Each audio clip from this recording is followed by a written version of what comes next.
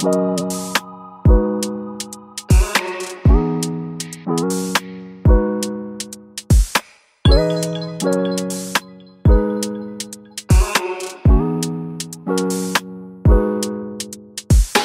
talking to kids about body confidence. So I think when you expose kids to certain cartoons and things like that, they have a kind of system in their heads where they equate beauty and thinness to a certain body type. But there were definitely conversations about skin tone and colour of skin tone and whether you'd be able to get married or, you know, whether that would happen for you. So many of us growing up with the Circle of Shame and the magazines that, you know, highlighted celebrities' cellulite or whatever it was. Sometimes a child might say something and you might not know how to answer it in that moment. So it's okay to say, do you know what, I don't know, what do you think? Because I was bullied at school really badly and I didn't tell anyone, and I remember the first person I told was my dad. So we're talking about breaking the cycle. We just need to break it and say, no, it's okay to say, I don't like that. It has somehow become okay that we can comment on people's bodies. Some food is good and some food is bad.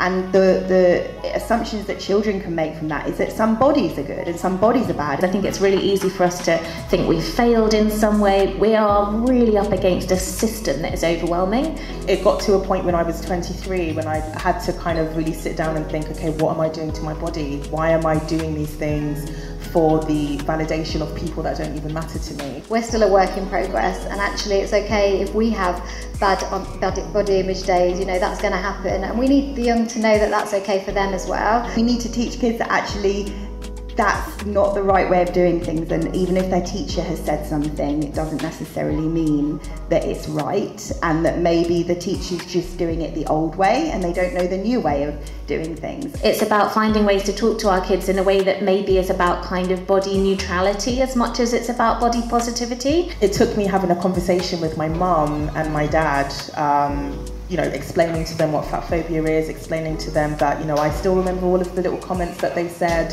as a child. What we look like isn't necessarily the most interesting thing about us. How do we give them that confidence to challenge the system? Giving our children the confidence to speak out in these situations can actually be really powerful. And then I think we need to kind of help them recognise that actually it is a systemic issue. It's not an individual issue, but we are all individuals in a system. We are living in a world that has taught us from birth that who we are as women is entirely defined by the size and shape of our bodies. You know, my choice to wear makeup, it's their choice to wear makeup, it's their choice to, you know, wear those clothes, whatever.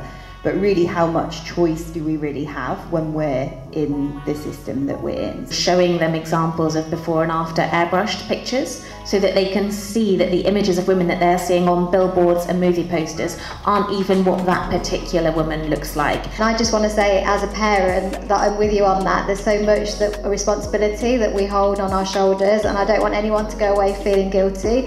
Just know that you are here and you're trying your best, and we all are, and we can't do everything for everybody and every child. And just the fact that everyone's here tonight is already like you're absolutely smashing it. Brilliant, brilliant parents. The fact that you're thinking about this stuff is so great.